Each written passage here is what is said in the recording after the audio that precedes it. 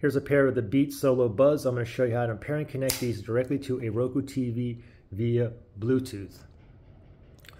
First thing is go to the settings on your Roku TV. You can click on the home button on your remotes. The left pane here is going to go down to settings.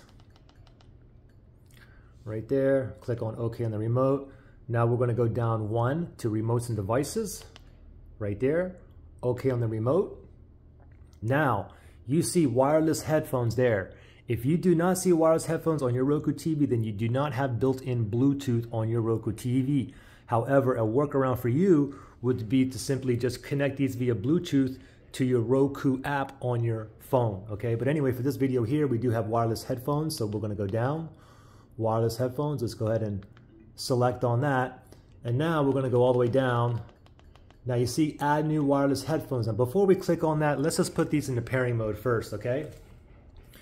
Make sure the buds are in here, okay? And then when you open it up, there's a button on top of the B, okay? You can kind of feel it. I feel it here and I feel it here. So it doesn't matter which one you use. We'll just use the right one here. Just press and hold the button on top of the B and wait till you get this special chime, okay? So ready, set, go. Press and hold.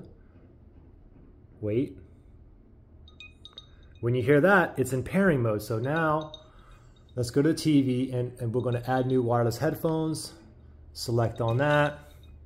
30-second countdown. We're just going to have to wait till it goes down to 0 seconds. So we'll just be patient here now. Countdown 3, 2, 1. Yes, Beats Solo Buds. Here we go right there. Let's go ahead and select that. It says connecting. You're done. And voila, you can see the Beats Solo Buds. You see the check mark right there.